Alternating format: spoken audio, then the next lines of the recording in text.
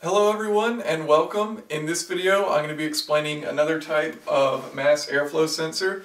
So if you haven't already watched my video on the hot wire mass airflow sensor, I would recommend watching that first. That's a little bit later technology than this. This is a bit older. I don't believe this is used much anymore.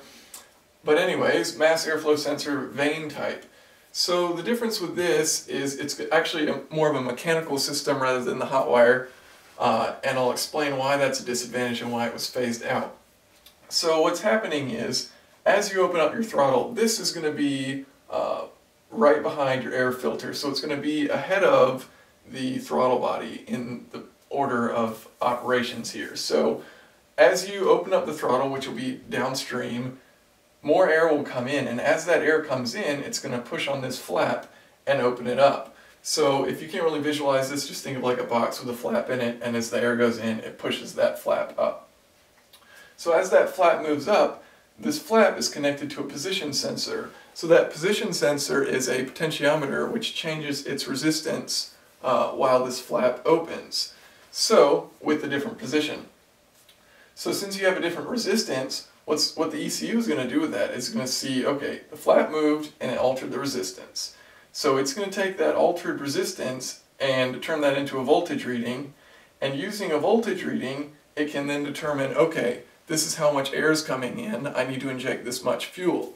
Now there's a small problem that if you just base it on this, cold air has more oxygen in it, it's denser than hot air. So another thing you have to add on to this is an air temperature sensor. So the ECU can use this in combination with the voltage change to know the right amount of air to put into the engine. Or I'm sorry, fuel to put into the engine to have a good ratio of air and fuel.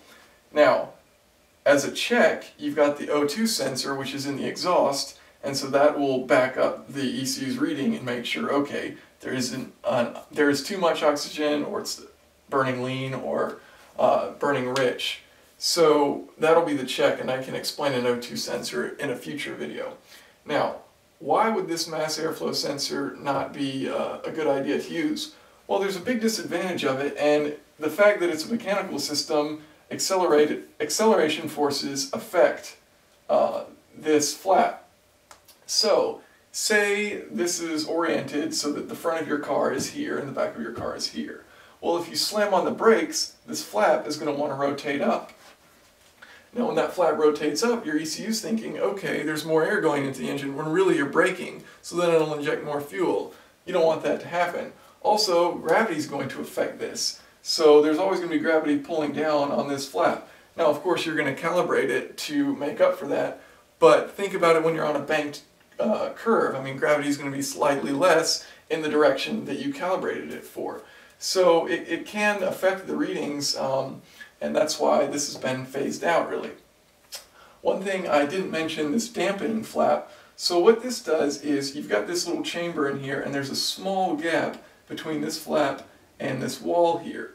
So as this flap rotates, you've got air in here, and that air is going to be squeezed, and it's going to want to come out of this small flap. So basically what it does is it slows down the movement of the flap, so it doesn't just kind of sit there and go real quickly. Instead, it's going to be a more smoother motion, because it's going to have this regulating how fast it can move. So that's the damping flap. And that's a Vane type mass airflow sensor. I'm going to show you real quick where this will be located on my car. So just like the hot wire type mass airflow sensor, a Vane type mass airflow sensor would also be located directly behind the air filter. So it'd be right here on this vehicle if it were to have that as a feature to measure airflow.